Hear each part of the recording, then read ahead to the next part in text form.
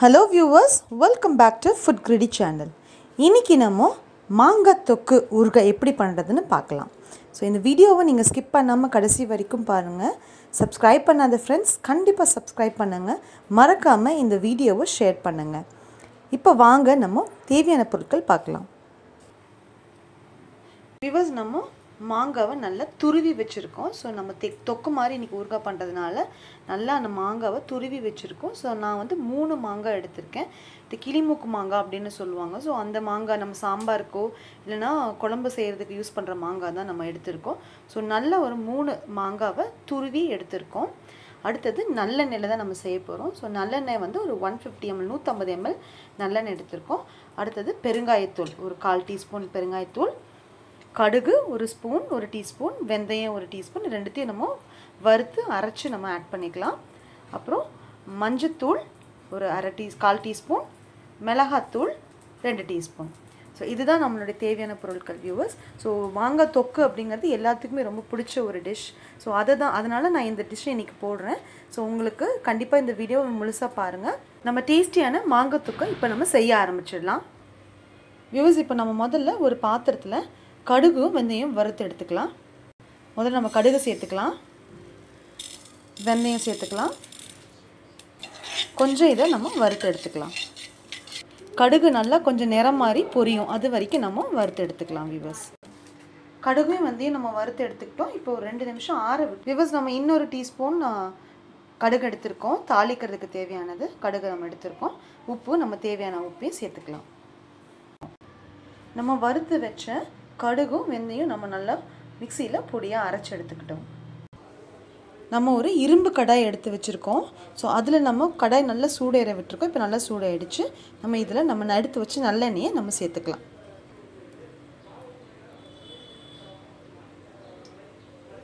எண்ணெய் சூடாயிடுச்சு. நம்ம இப்போ கடுகு சேர்த்துக்கலாம்.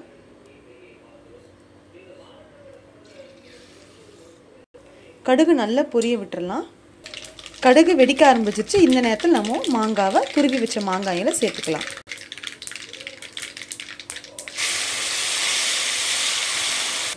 நம்ம எல்லா மாங்காயும் சேர்த்துக்கிட்டோம். வியூஸ், இந்த மாங்காய் நம்ம துருவி பண்ணியிருக்கனால இதில் ஒரு ஈரப்பசை இருக்கும். ஸோ அந்த ஈரப்பசை போகிற வரைக்கும் நம்ம கடாயில் வச்சு நல்லா கிண்டிக்கலாம்.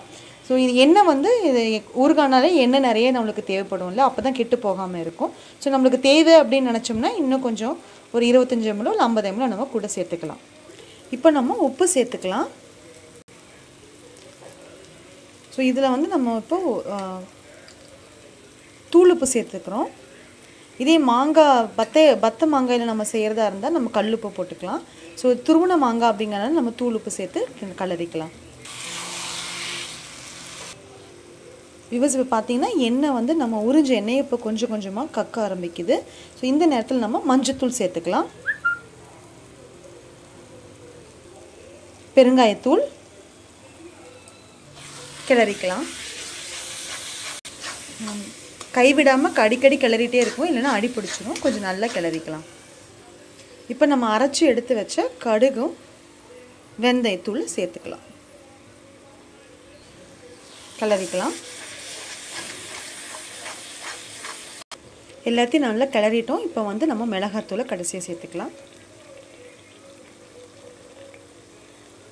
இதையும் நல்லா கிளறிக்கலாம்.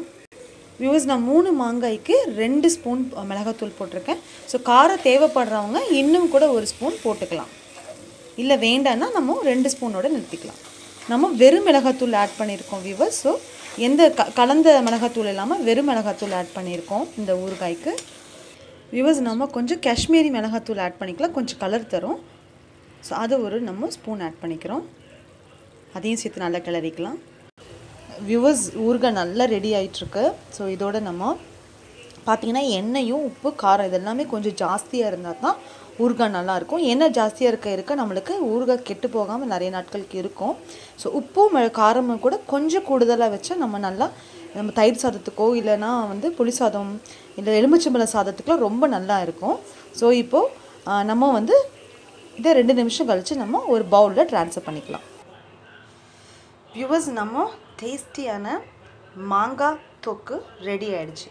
ரொம்ப நல்ல டெக்ஸ்சரோடைய நல்ல எக்ஸலண்ட்டாக ரெடி ஆகிருக்கு. டேஸ்ட் பண்ணி பார்க்கலாம். ரொம்ப டேஸ்ட்டாக இருக்குது வியூவர்ஸ். நீங்கள் கண்டிப்பாக அதை ட்ரை பண்ணி பாருங்கள். நம்ம வந்து நல்லா பீங்கான் பாட்டில் இல்லைன்னா நம்ம கிளாஸ் பாட்டிலில் ஸ்டோர் பண்ணி வைக்கலாம். நீங்கள் ஃப்ரிட்ஜில் வச்சுக்கிட்டிங்கன்னா உங்களுக்கு 6 மந்த்ஸ்க்கு நல்லா இருக்கும். நம்ம வந்து ஸ்பூன் இல்லாமல் வந்து கொஞ்சம் ட்ரை ஸ்பூனில் எடுத்து நம்ம யூஸ் பண்ணி ஸ்பூனை உள்ளே வைக்காமல் வெளியில் வச்சு நம்ம ஸ்பூனை நம்ம ஊறுகாய்க்குள்ளே வைக்காமல் வேணுங்கிறப்ப மட்டும் யூஸ் பண்ணி எடுத்துட்டோம் அப்படின்னா ஊறுகாய் நல்லா 6 மந்த்ஸ்க்கு நல்லா நிற்கும் வியூவர்ஸ். இது கண்டிப்பாக அந்த வீடியோ உங்களுக்கு பிடிச்சிருக்கும்னு நினைக்கிறேன். பிடிச்சிருந்தா எனக்கு கண்டிப்பாக லைக் பண்ணுங்கள். உங்கள் ஃப்ரெண்ட்ஸ் அண்ட் ஃபேமிலியோட மறக்காமல் ஷேர் பண்ணுங்கள். எனக்கு சப்ஸ்கிரைப் பண்ணி பெல் ஐக்கானையும் கிளிக் பண்ணுங்கள். அப்போ என்னுடைய அப்கமிங் வீடியோஸ் உங்களுக்கு அப்டேட் ஆகிட்டே இருக்கும். Thank you viewers. இதோட நல்ல ரெசிபியோடு உங்களை திருப்பி நான் சந்திக்கிறேன். பாய் வியூவர்ஸ்.